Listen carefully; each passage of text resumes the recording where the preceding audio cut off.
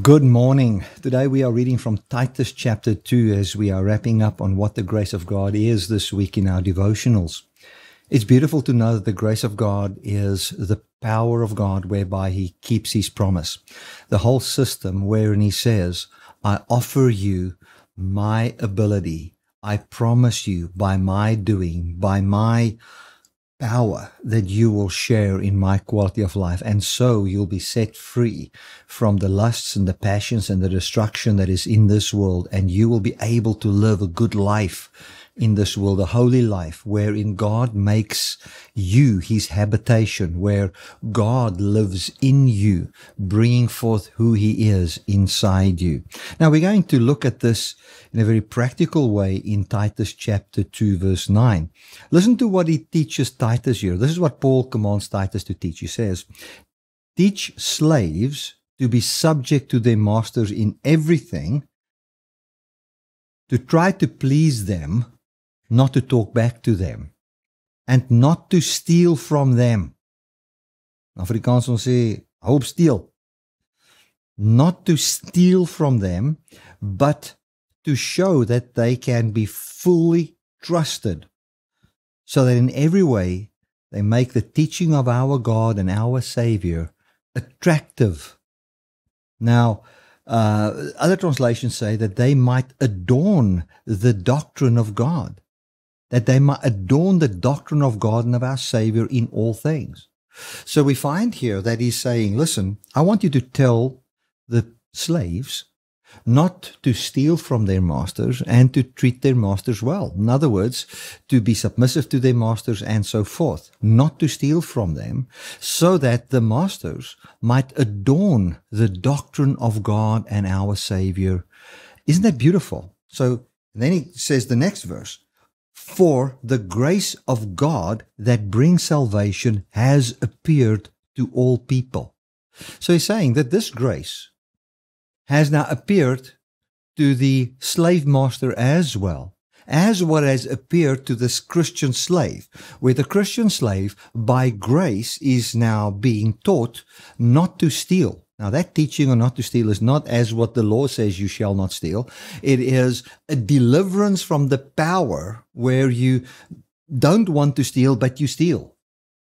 Where you actually find that I'm not under that rulership, I'm not under that dictatorship anymore, where the good that I want to do, I cannot do it, but where the life of God started to manifest in me. And he says here that the grace of God has appeared unto all men. So I want you, the slaves, to know that yes, the slave masters might be wrong in how they treat you and all of that, but the grace of God has also appeared to set them free from the wickedness that is inside them. And as you believe upon the grace of God, and the grace of God brings forth a brand new life in you, it will make the life that you live and the doctrine that you believe in, which is a doctrine that says, grace appeared to bring forth in me freedom from stealing, for instance, where I can be a good worker. That will be attractive to him, and he will adorn the gospel, wherein, and what it basically means is that he will also believe the gospel.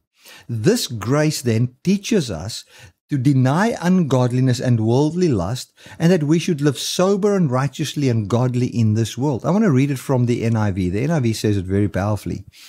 It says, teach slaves to be subject to their masters in everything, to try and please them, not to talk back to them, and do not steal from them, but show that that the slaves can be fully trusted, so that in every way they will make the teaching of God attractive. For the grace of God has appeared that offers salvation to all people. That is now to the slaves as well as to the slave master. So what he's saying is, this grace can also set the slave master free. It teaches us to say no to ungodliness and worldly passions, and to live self-controlled and upright and godly lives in this present age. Look at Paul's argument here to Titus. He's saying, listen, teach the Christian slaves that are in your church that this grace that sets them free not to steal is, as you live in that grace, it would be a habitation of God, wherein God would now inhabit the workplace. And then it would become attractive to the slave owner, and the very grace that sets you free and teaches you to live a holy life will also live in him, teaching him to live a holy life, where you as the slave, as well as the slave owner, will now have a life ordered by the grace of God, where you are self-controlled, upright, and godly in this present age. So when he talks about salvation here, he's simply talking about being saved from ungodliness, saved from worldly passions. How? By the grace of God. The grace of God appeared that offers salvation to people. And what does grace do? It teaches you to say no to ungodliness. I don't know how to say no. When somebody, when I get tempted with something, I don't know how to say no. I'm just that kind of a person. No, grace, the promise of God, whereby the Spirit of God puts you at a place where you are not under the rulership of worldly passions, has appeared.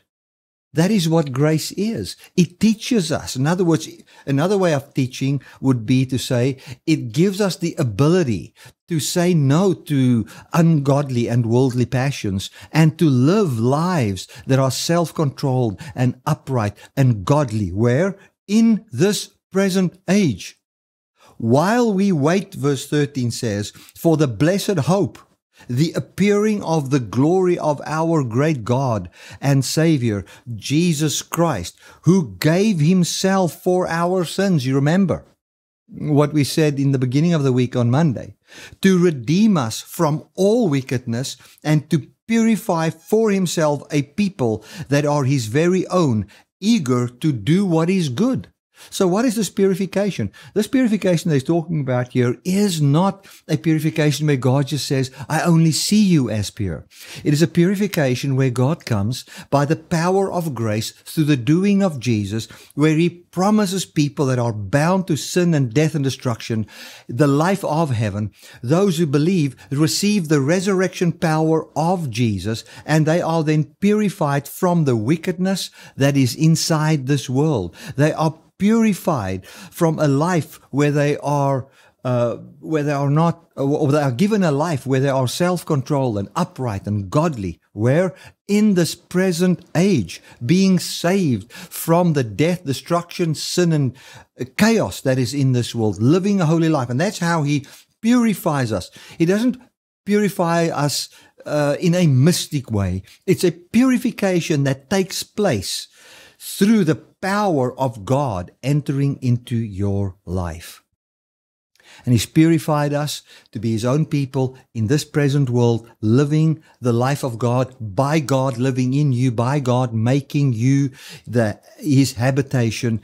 And then as we live this holy life, in living this holy life, we are awaiting the blessed appearance of Jesus Christ, the manifestation of the immortal man Christ, who gave himself for us to redeem us from this wicked world, wherein we are then awaiting this immortality, wherein he will manifest it in us.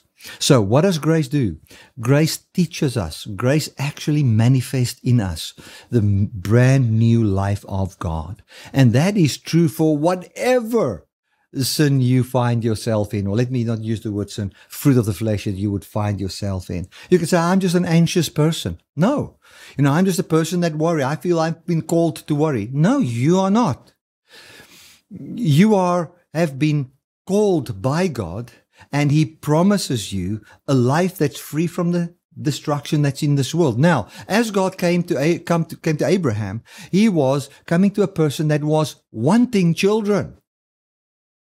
And now, as you are a person, what makes you a very good candidate for the gospel of grace is if you are a person say, I want to be free from these things. I want to have a free, good life. You'll hear the voice of God. And you will hear, he says, I promise you what you want. God, I've tried so many times, I cannot do it. Well, that is what Abraham said. And God came and promised him in the midst of his sin. So your sin does not bring distance between you and God. God comes to you and He sees the death in you, and He promises you, as you believe upon Him, the power of the resurrection will raise you up to be seated in heavenly places, simply meaning to be at a place where you are not under the rulership of the things of this world, by God bringing forth a brand new life in you. And so you're a habitation for God. And now salvation appeared unto all people. That doesn't mean all people are saved. Simply means that God says that the boss can also be saved and the worker can be saved. And the way that happens is by seeing the manifestation of God's life in the lives of people, which will then draw them to say, what is this? And then grace can be preached unto Him. The gospel where people can be truly set free. Thank you so much. I trust that you've enjoyed these daily devotionals. If you have, send it to a friend or two. If you like this on YouTube, just put a like there if you truly like it. It'll be good for us. Thank you for that, and we will talk again then next Monday. God bless.